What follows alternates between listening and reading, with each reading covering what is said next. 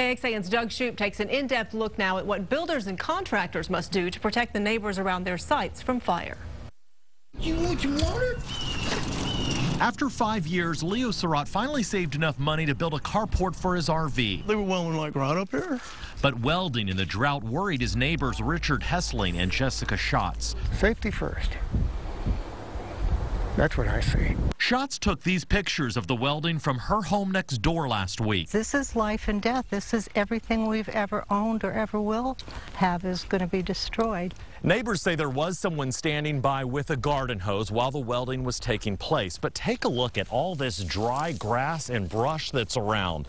The neighbors say a simple garden hose would have been no match for a fire started by welding sparks. One spark, a garden hose is not going to contain it. Neighbors say they called the county dozens of times until sheriff's deputies inspected the site. We cut all this grass back and watered all this stuff down really good. Surratt says he followed all of the burn ban rules, including clearing brush 25 feet around the site, having someone stand by with hose extinguisher and cell phone, and letting firefighters know first welding would take place. And we did everything right. Surratt says he even delayed the project himself until it rained late last week and Williamson County lifted the emergency disaster declaration and returned to the burn ban rules adopted in the spring. I don't want a fire.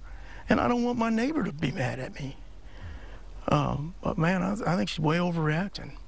I don't think I'm being overly reactive when you see that we could all just be another Bastrop.